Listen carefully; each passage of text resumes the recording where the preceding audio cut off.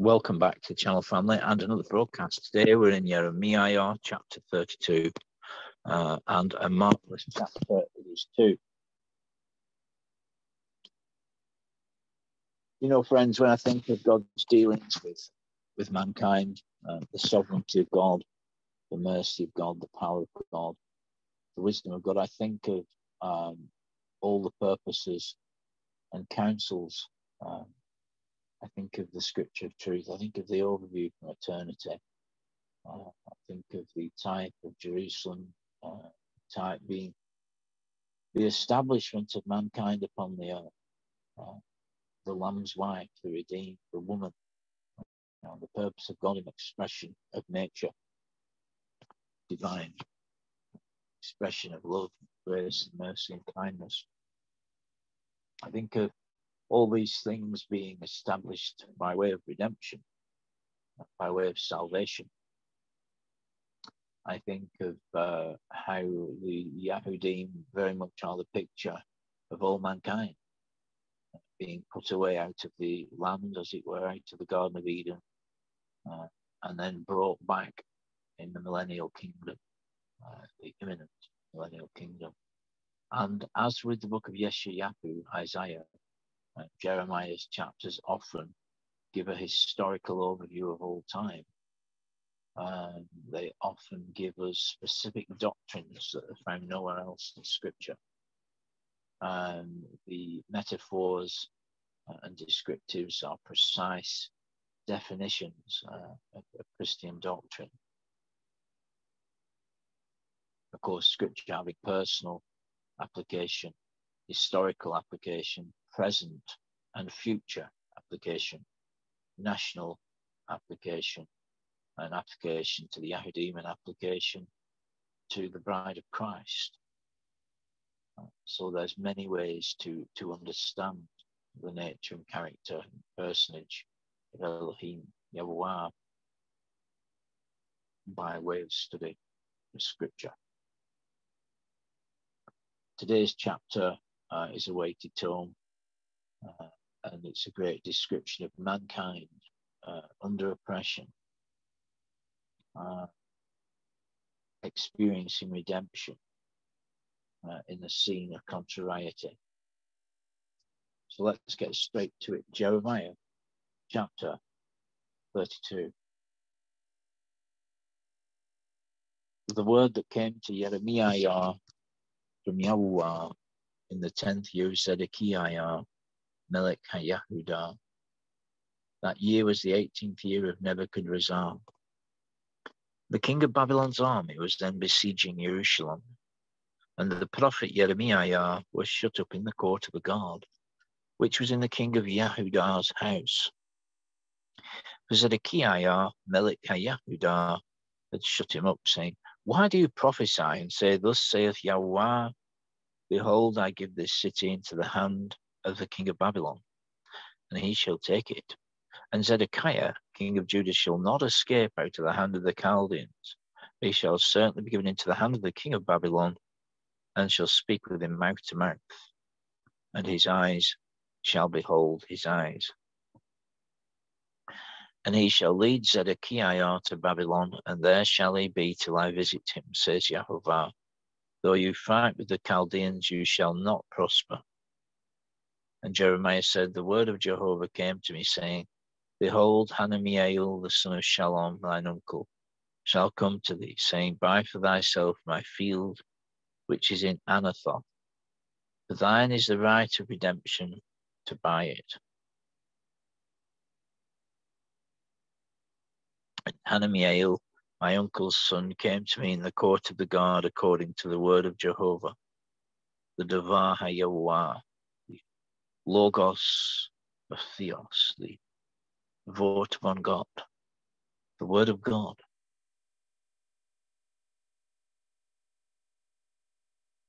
And said to me, Buy my field, I pray thee, that is in Anathoth, which is in the land of Benjamin. For the right of inheritance is thine, and the redemption is thine. Buy it for yourself. Then I knew that this was the Davar HaYehovah, the word of the Lord. And I bought of Hananiah my uncle's son the field which is in Anathoth, and weighed him the money, 17 shekels of silver. And I subscribed the writing and sealed it, and took witnesses, and weighed the money in the balances. And I took the writing of the purchase, that which was sealed according to the law and the statutes, and that which was open. And I gave the writing of the purchase to Baruch, the son of Neriah, the son of Maaseiah, in the sight of Hananiah, my uncle's son, and in the presence of the witnesses that had subscribed the writing of purchase, before all the Jews that were sitting in the court of the God. And I charged Baruch in their presence, saying, Thus saith Yehovah Sevaot, the Lord of armies, Elohim Hayasharel, the God of Israel. Take these writings, this writing of the purchase, both that which is sealed and this writing which is open, and put them in an earthen vessel, that they may remain many days.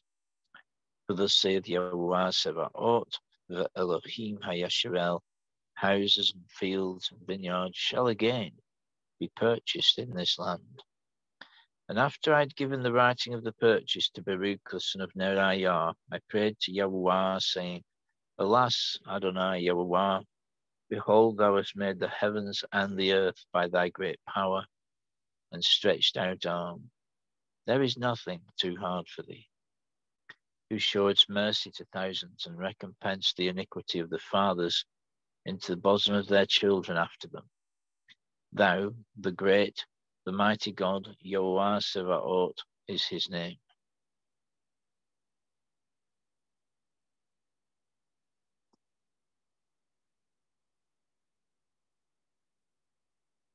Yehovah Sevaot is his Hashem. Great in counsel, mighty in work, whose eyes are open upon all the ways of the children of men, to give everyone according to his ways and according to the fruit of his doings. Who has displayed signs and wonders to this day in the land of Egypt and in Israel, who among other men, and has made thee a name as at this day. Thou broughtest forth thy people, Yasharel, out of the land of Mitzrayim, by signs and by wonders. You brought forth your people, Israel, out of the land of Egypt, by signs and by wonders, and by a powerful hand, and by a stretched out arm, and by great terror. You did give them this land which you'd sworn to their fathers to give them, a land flowing with milk and honey. And they came in and possessed it, but they hearkened not to thy voice, neither walked in thy law. They have done nothing of all that you command them to do, so that thou hast caused all this evil to come upon them. Behold the mountains, they are come into the city for taking it, and the city is given over into the hand of the Chaldeans, that fight against it by the sword, and the famine, and the pestilence. And what thou hast spoken is come to pass, and behold, thou seest it. And thou, Adonai Yehovah, thou Lord Jehovah, thou hast said unto me, Buy for thyself the field for money, and take witnesses, and the city is given into the hand of the Chaldeans. And the Devar Yehovah came to Jeremiah, saying, the word of the Lord came to Jeremiah, saying, Behold, I am Yehovah, the God of all flesh. Is there anything too hard for me? Therefore thus saith Yehovah, behold, I give this city into the hand of the Chaldeans, and into the hand of Nebuchadrezzar, the king of Babylon, and he shall take it. And the Chaldeans that fight against this city shall come in and set fire to this city, and shall burn it. And the houses upon whose roofs they have offered incense to Baal, and poured out drink offerings to other gods, to provoke me to anger. The children of Israel and the children of Yehudah have been only doing evil in my sight from their youth. The children of Yasharel have only provoked me to anger with the work of their hands, saith Yahovah. For this city has been to me a provocation of my anger and of my fury from the day that they built it even to this day, that I should remove it from before my face. Because of all the evil of the children of Yasharel and of the children of Yahudah, which they've done to provoke me to anger, they, their kings, their princes, their priests, and their prophets, and the men of Judah, and the inhabitants of Jerusalem. And they have turned unto me the back, and not the face. And though I taught them, rising early and teaching, they hearken not to receive instruction. They have set their abominations in the house which is called by my name, to defile it. They built again the high places of Baal, which are in the valley of the son of Hinnom, to cause to pass through the fire their sons and their daughters to Molech, which I commanded them not. Neither came it into my mind that they should do this abomination to cause Yahudah to sin. And now, therefore, Yahovah Elohim HaYasharel saith thus concerning this city, whereof you say it has been given over into the hand of the king of Babylon by the sword, and by the famine, and by the pestilence. Behold, I will gather them out of all the countries whither I have driven them, in mine anger, and in my fury, and in great wrath. And I will to bring them again to this place, and I will cause of them to dwelleth safely. They shall be my peoples, and I will be their God. And I will give them one heart and one way, that they may fear me all their days, for the good of them and of their children after them. And I will make an everlasting covenant with them, that I will not draw back from them to do them good. And I will put my fear in their heart, that they may not turn aside from me. And I will rejoice over them to do them good, and I will assuredly plant them in this land with my whole heart and with my whole soul. For thus saith Yahovah, like as I have brought all this great evil upon this people, so wilt I bring upon them all the good that I have spoken concerning them. And fields shall be brought in this land, whereof you say it is desolate, without man or beast. It is given into the hand of the Chaldeans. Men shall buy fields for money, and subscribe the writings, and seal them, and take witnesses in Veretz ha-Benyamin, the land of Benjamin, in the environs of Jerusalem, and in the cities of Yahudah, and in the cities of the hill country, and in the cities of the lowland, and in the cities of the south, for I will turn again their captivity, saith Jehovah.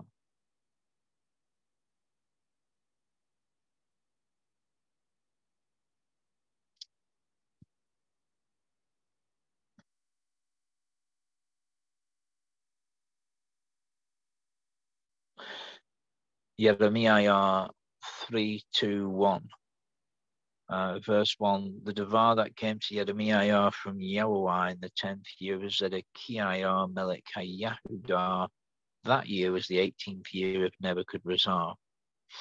So we have a situation here where Jerusalem, a giant city surrounded by big walls, was actually under siege. It was under siege by the Chaldeans, who were there at the command of the king of Babylon, Nebuchadrezzar. Now, to be under siege in those days would have been absolutely terrifying. Difficult to describe in the modern era. The nearest we have to it in modern times in Great Britain and Western nations would be World War II, which thing never physically touched the United States and mercifully did not sort of have devastating effect on Great Britain, although there were many terrible bombs dropped and quite a hundreds of folk did die by German bombs during World War II. But mercifully, Britain or America was not under siege at any time. So it's difficult to describe the horror, particularly in those days with no telephones or, machine guns or things of that nature. And if a powerful army was besieging a city, it was usually just a matter of time before the persons within either starved or ran out of clean drinking water, or the persons got in and slaughtered them. It was just a terrible, terrible thing to be under siege. And that is the conditions that this chapter speaks to and was spake in. So this is the word of the Lord that came to Jeremiah at a specific time during the oppressions of Babylon as punitive judgment upon Israel and the Jews.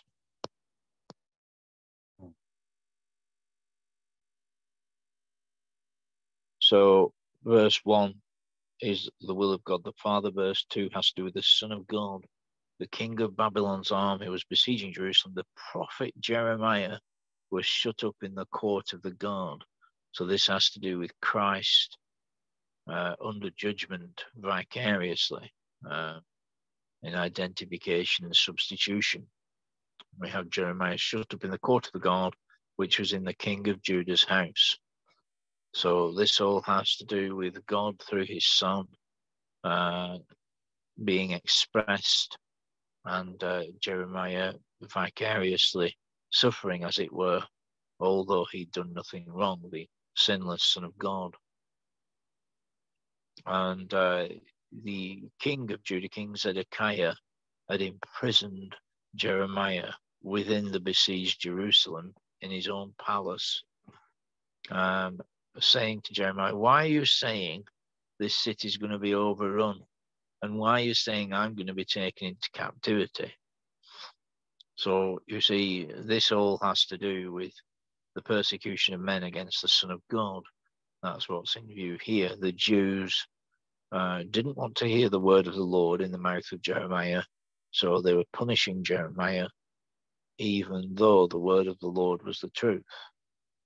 And so we have a scene here where Jeremiah is imprisoned, because not only has he said that that city is about to be overrun, but that the king himself is going to be taken captive into Babylon.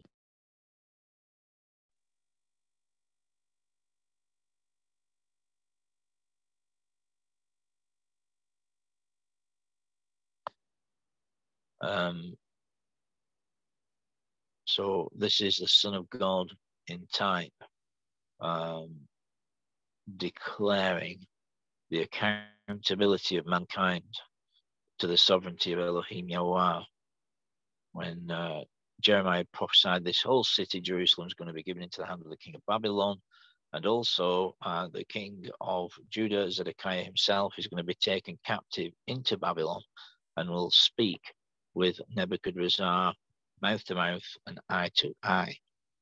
So this is nothing less than the Son of God declaring all mankind will be entirely subject to Elohim Yahovah.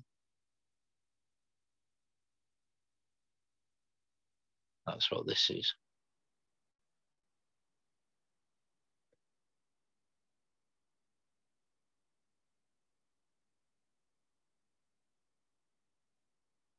And furthermore, that which remained of the rule of men will be brought into entire subjection to Elohim Yahweh.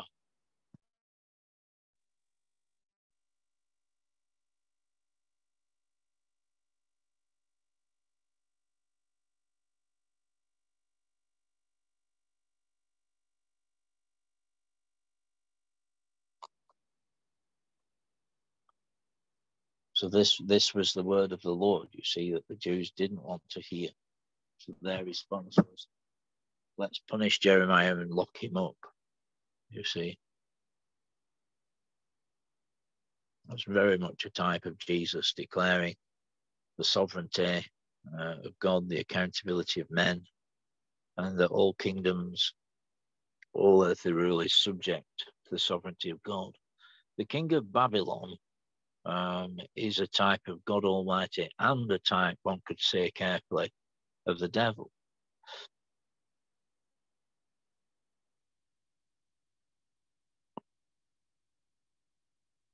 He shall lead Zedekiah to Babylon, and there shall he be till I visit him, says Jehovah. Though you fight with the Chaldeans, you shall not prosper.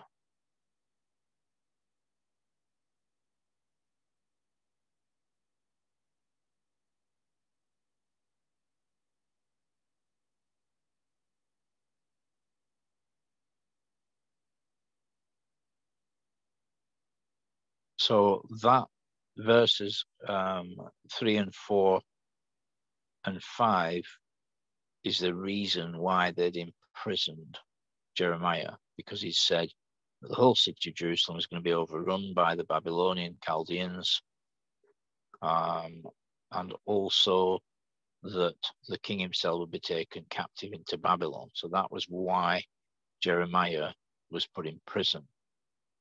But whilst imprisoned, in verse 6, Jeremiah further prophesies, the word of Yahweh came to me saying, look, this chap Hanamiel, which is Jeremiah's cousin, the son of Shalom, shall come to you saying, buy for yourself my field in Anathoth. So this is a type of the Son of God having the willingness to perform eternal redemption, to obtain the salvation of all mankind. It's a unique type in Scripture. As regards to specificity, you would find a similar thing in the book of Ruth, with Boaz being the kinsman redeemer and being willing to work eternal redemption. And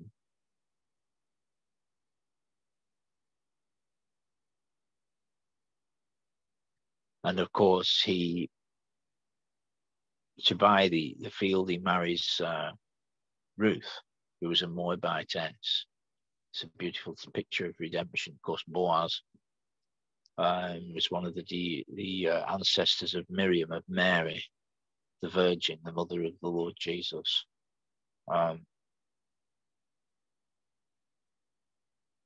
Yes. So the theme of redemption is thoroughly in Scripture, not least with the Jews coming out of Egypt. But ultimately, redemption is physical redemption and physical immortality, that mankind has immortality once again as they had at the dawn of time, and everlasting gladness, everlasting joy, their portion, and sorrow and sighing fleeing away. Joy, peace, and gladness eternal.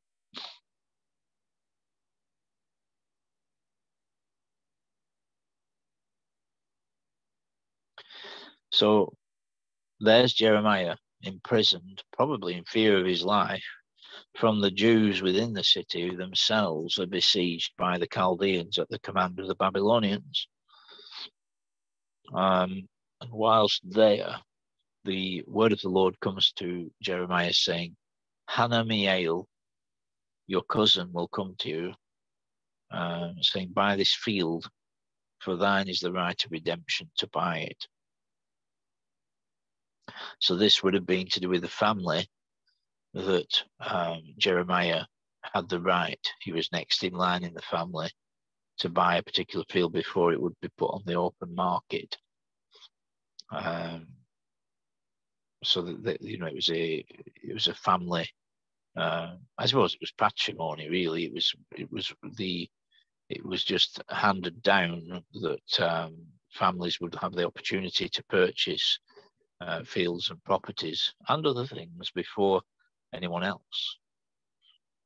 And so Hanamiel came to Jeremiah according to the word of the Lord and said, buy my field, I pray you, which is in Anathoth, in the land of Benjamin, for the right of the inheritance is thine, the redemption is thine, buy it for yourself.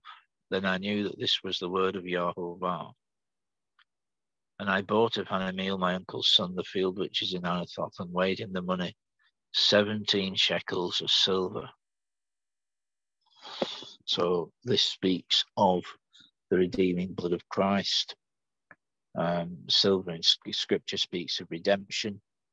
Gold in Scripture speaks of that which is redeemed, the Lamb's wife, the church, the congregation, the body of Christ. So there was Jeremiah.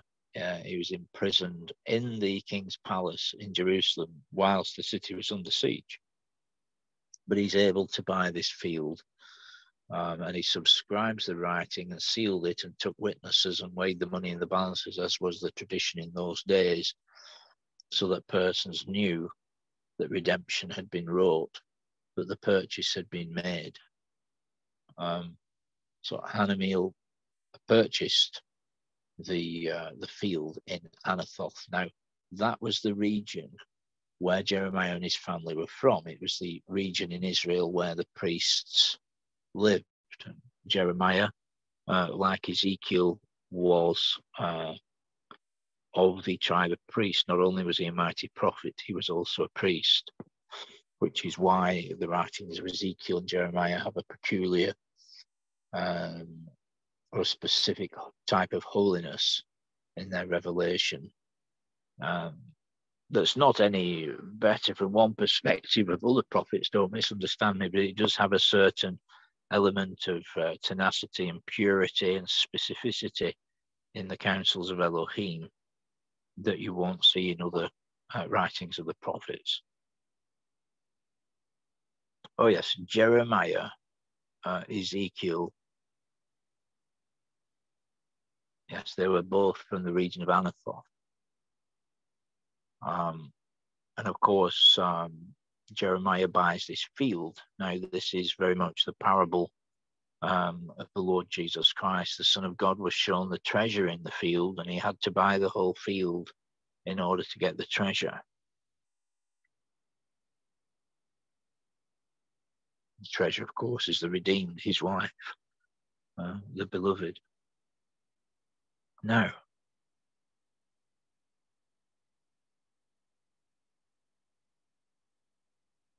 so he gives the writing of the purchase to Baruch, the son of Neriah. Now, Baruch is Hebrew for blessing. You'll often hear me say, Baruch haba Hashem Adonai Yahuwah. Blessed is he that comes in the name of the Lord Yahuwah. Baruch is blessing. And so Neriah has to do with the glory of God. So this very much has to do with Christ in time upon the earth, doing the eternal will of God as the pre-incarnate Son of God manifested in time. So it's a most beautiful verse, is verse 12. And of course, it's Jeremiah 3:2-1-2.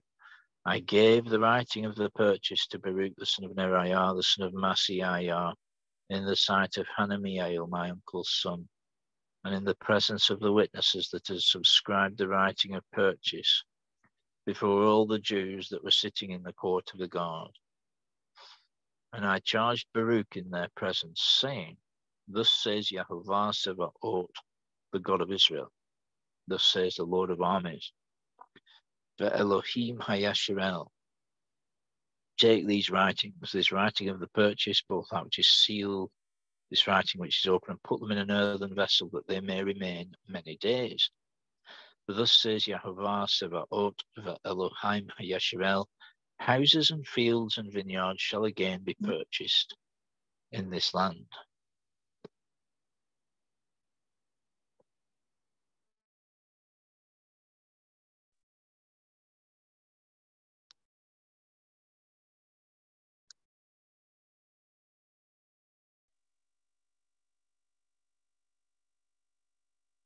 So this is a most beauteous declaration of the covenant of God, the most beauteous declaration of the purchase of all mankind and creation by way of redemption of the Son of God through his finished work of salvation 2,000 years ago in Israel.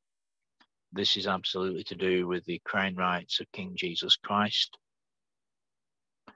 the authority of the Son of God.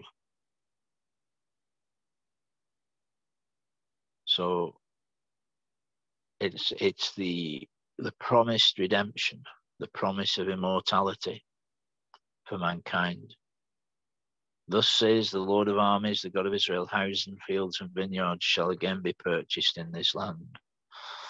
So that's the reality of the whole planet being ruled over from Jerusalem, from Israel for 1,000 years imminently.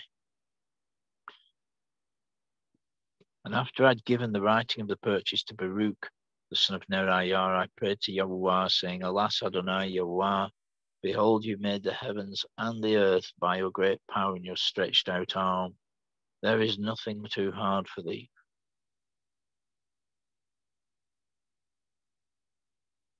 It's a great verse. Alas, Adonai, Yahweh, behold, you have made the heavens and the earth by thy great power and thy stretched out arm. There's nothing too hard for thee. You show mercy to thousands. You recompense the iniquity of the fathers into the bosom of their children after them. You, the great, the mighty God, Yahovah Sevaot, is his name. Great in counsel, mighty in work, whose eyes are open upon all the ways of the children of men, to give every one according to his ways and according to the fruit of his doings. You've displayed signs and wonders to this day in the land of Egypt and in Israel and among other men. You've made thee a name as at this day. You brought forth your people, Yisrael, out of the land of Mitzrayim by signs and by wonders, by a powerful hand and by a stretched out arm and by great terror.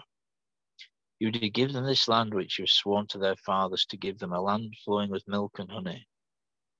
They came in and possessed it, but they hearkened not to thy voice, neither walked in thy law.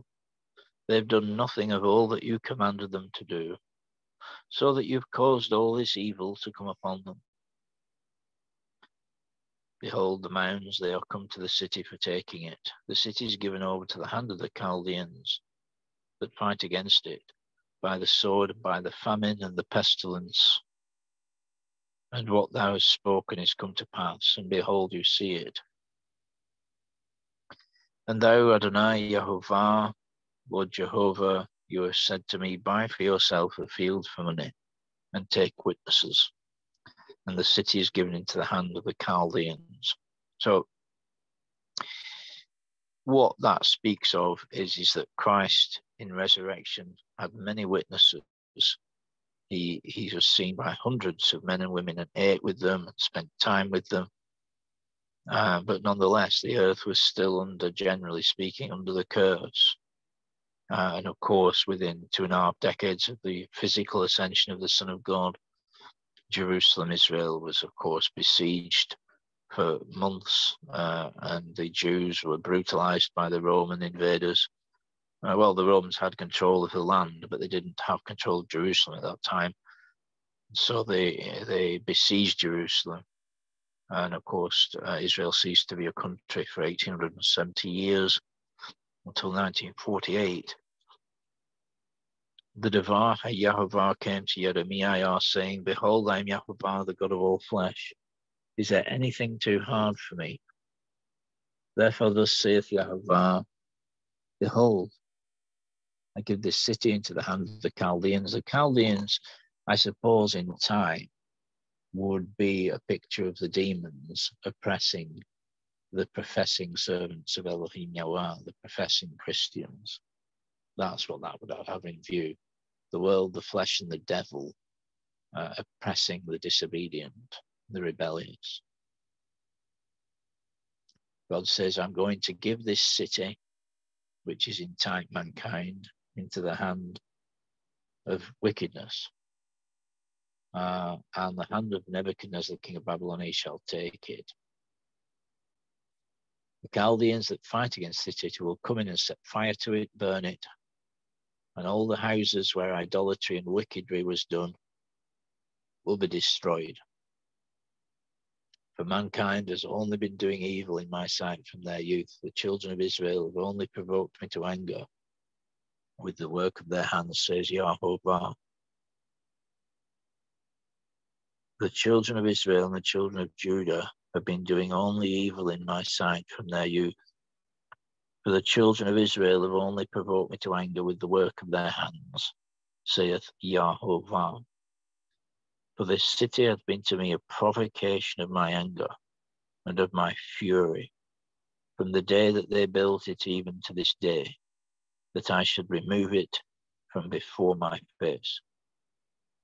Because of all the evil of the children of Israel, of the children of Judah, which they've done to provoke me to anger, they, their kings, their princes, their priests, and their prophets, and the men of Judah and the inhabitants of Jerusalem.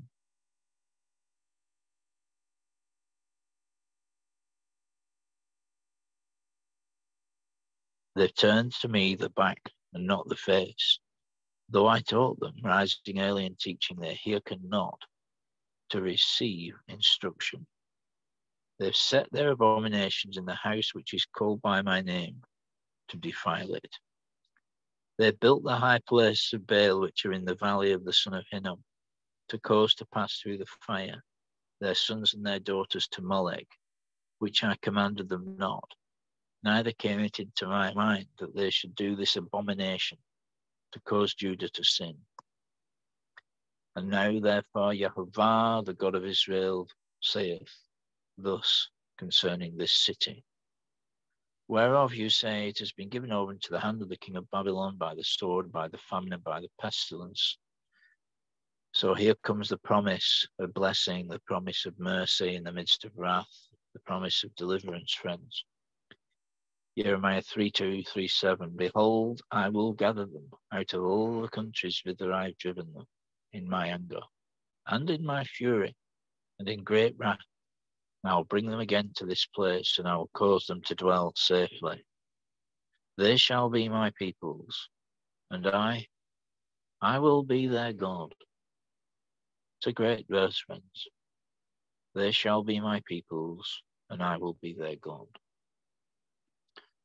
It's quite interesting in Scripture. The Scripture speaks of false gods, demons that are not gods. In some realms of the world, we have persons like, for example, the Prime Minister and President of China. They're almost deified. The same with places like Turkey and many other nations. Thailand, they venerate their leaders, you see, and they're almost deified, as it were. The popes of Rome, who are nothing less than the emperors of Rome, exerting spiritual and temporal rule as much as they can. That's what the Pope is. He's simply an emperor seeking to maintain control over men spiritually and temporally, as in through governments, which the Pope has and continues to do. Not so much the Pope, but the army of bishops and men underneath the Pope. The Vatican, the tiniest city on the planet, tiniest country on the planet, the Vatican. I have a friend that's currently in Rome at the moment. They were in the Vatican yesterday. Was it the day before yesterday? I think it was yesterday morning. They were in the Vatican.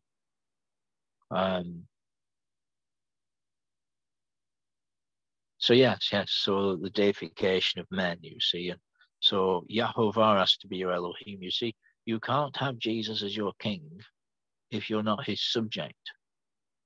You can't have Jesus as your Lord unless he's your master.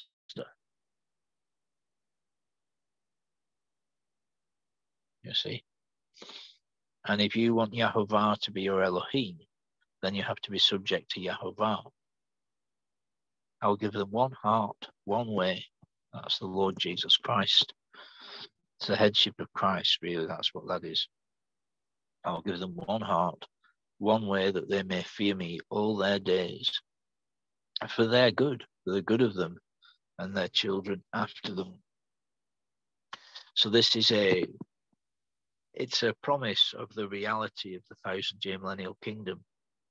But it's also a promise from the overview of eternity over time of God through his Son, guiding and directing and healing and teaching men and women to be goodly, lordly and kingly in their dispositions, to show forth the nature of love, light, grace, power and mercy in their lives, that Elohim Yahweh may be glorified in all their thinkings, doings and speakings.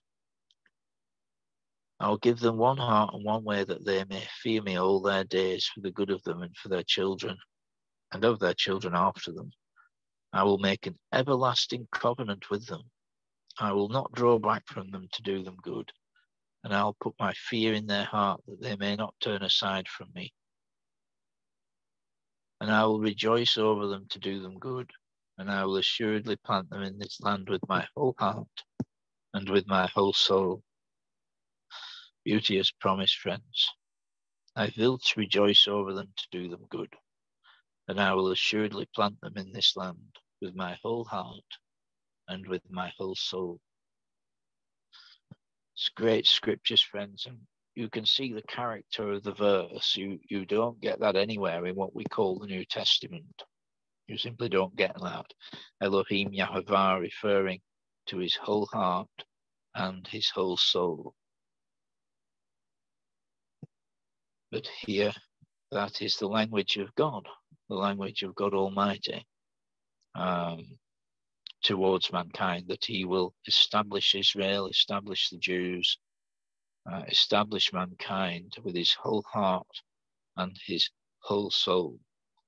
That's principally in the resurrection of the Son of God 2,000 years ago.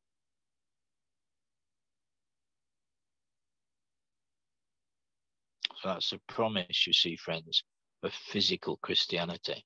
See, Christianity is physical. It's the physical immortalization of mankind. That's what Christianity is. It's the greatest love story, the eternal love of God. Thus says Yahweh, like as I brought all this great evil upon this people, so will I bring upon them all the good that I've spoken concerning them. Fields shall be bought in this land, whereof you say it is desolate, without man or beast. It is given into the land of the Chaldeans. It's a promise of blessing in an earth that's been under the curse and bedeviled and deluded. It's the promise of blessing, peace, pardon, and power, reconciliation, and immortality. Men shall buy fields for money and subscribe the writings and seal them. They'll take witnesses in the land of Benjamin, and in the environs of Jerusalem, and in the cities of Yahudah, and in the cities of the hill country, and in the cities of the lowland, and in the cities of the south, for I will turn their captivity, says Jehovah. So it's a great thing, friends, to contemplate that this has already begun to happen. A nation was born in a day in 1948, as prophesied by Isaiah 2,500 years earlier. Israel was re-established as a country. But yet, for 2,000 years now, Israel has not had a king. It's not had a priest, a high priest, or a prophet. It's not had a blood sacrifice. It's not had a central synagogue. And still doesn't, friends, because Israel, the Jews, have rejected their Savior, the King of the Jews, the risen Lord Jesus Christ, the living, breathing Word of God. And so for that reason, because they rejected their King, they rejected the prophet, they rejected their Savior, they rejected their Creator rejected them. And one day all flesh will see the Son of God standing as the Lamb slain in the midst of God's throne.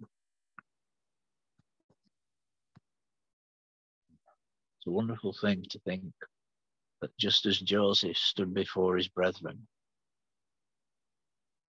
he stood before them as the second in control on the whole planet under Pharaoh. And he had power over all life. And his brothers were scared because they knew they were culpable and responsible for his sufferings. So mankind was scared at the revelation of the Son of God. And rightly so, for the Son of God has authority over all flesh. All power in heaven and upon earth is given unto me, said Jesus. And so Joseph, at the end of the book of Genesis, he had power over the life of flesh. He had the supply of food and the authority of Pharaoh. A most unusual type, Pharaoh, certainly a type of bedeviled men, And also one could carefully say a type of God the Father, appointing Joseph as having control, the Son of God. And we have the great words of Joseph, you meant it for evil, but God meant it for good. So one day the Lord Jesus will say to mankind, yes, I was crucified for all of you. You meant it for evil, but God meant it for good. Christ, for the joy that was set before him, endured the cross, despised the shame, and is set down at the right hand of the Majesty on high.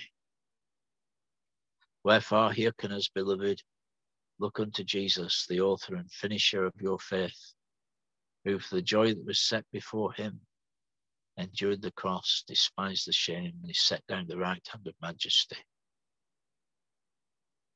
Lest you be wearied in your minds, you've not yet strived and resisted unto blood in striving against sin, friends. Look unto Jesus, the author and finisher of faith, the captain of your salvation.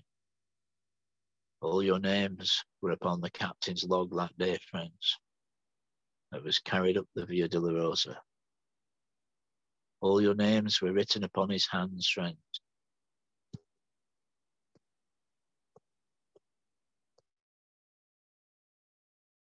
Stay strong, stay under the blood in the spirit, beloved hearkeners. We'll be back soon with another broadcast. Baruch haba Hashem Adonai Yahuwah Elohim.